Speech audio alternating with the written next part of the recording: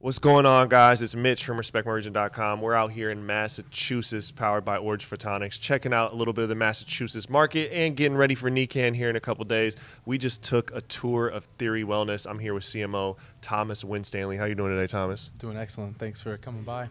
I love that, man. Appreciate you showing us around the facility. You know, we're inside the shop, but we just checked out the facility, getting to see what you guys are doing in the kitchen, in the extraction lab, in the grow rooms. You know, you guys are doing it all. Can you give me a little bit of, of who Theory Wellness is and the house of brands you guys got? Yeah, for sure. So we started in 2015. The first store opened in 2017. Our first production facility opened in 2017.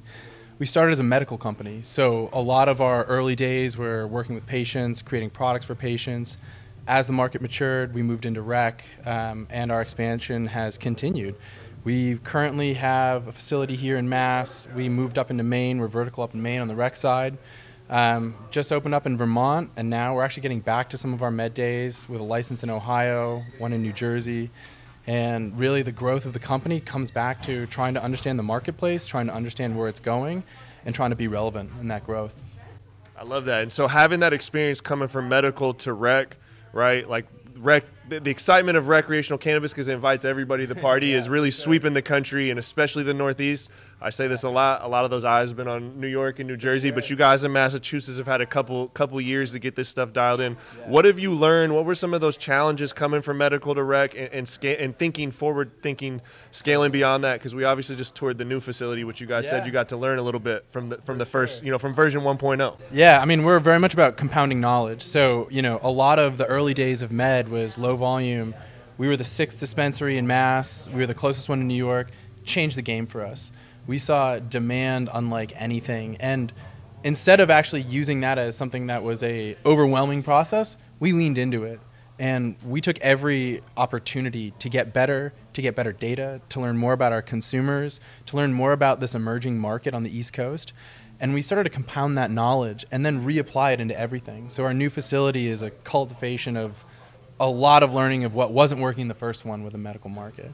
All of our main operations are a culmination of what we learned from retail, what we learned from lean manufacturing, what we learned from product development. And so we were fortunate to be able to make that transition into a much bigger ecosystem that we could then sustain. And we still keep that mentality today. We still look at data sets about our performance. We are looking at sell-through velocities. We are looking at new trends of product categories that interest us. But not only us, but also interest our customers and our patients. And we keep that two-way dialogue for them to inform us so we can get better and continue to create the experience that we want in this industry. And that was definitely apparent through talking through yourself and everyone in the facility. I know we talked to Jeremy in the extraction lab. He was talking about how he used the Photonics to look at what material he's sourcing for the input, and then also testing it as he was doing runs. I know he mentioned to me, over the course of a 10-hour run, pulling out different samples, testing it alongside the way to have that data.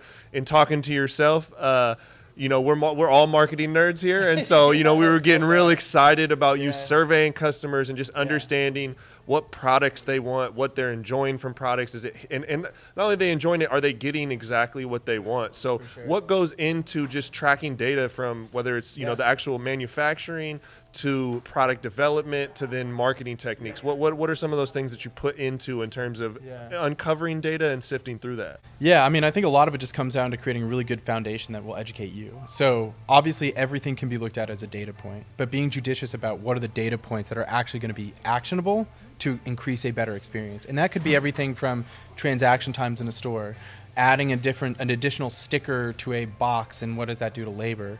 I mean, we look at as much input as we can without creating paralysis by analysis. And after the last few years, we've gotten a really good handle of understanding how do you find the right balance? How do you maintain quality and not cut corners because they're faster, but because you're going to still have a better product? That's a balance that's really hard to find, and something that we've struggled with at times, but ultimately the data will lead the way, and then it becomes a decision of, is this the right change or is this the right input to evaluate in terms of what your desired outcome is? And that's something where we're constantly learning, we're constantly educating, but also being taught. We use surveys, as you mentioned, to get that two-way feedback where it's not just us telling the consumers what we like, We want them to tell us what they like. We want them to tell us what they want to see. We want them to tell us how we can get better at building a better operation. And that's never going to change in this operation.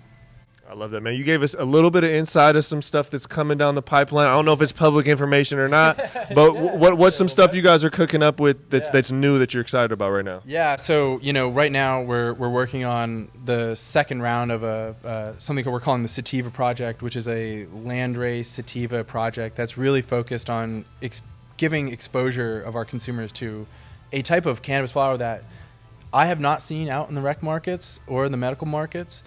And what we're really looking for is to find that original landrace-based origin from geographic regions that are not crossbred, that are not overly kind of bred out into certain desired outcomes. These are the real deal plants that are longer finish cycles, harder to produce, but we also think that this is the type of flower experience that people are looking for in a market. So we have a really exciting, we did a first pheno hunt a few months ago. The second round was just taken down last week.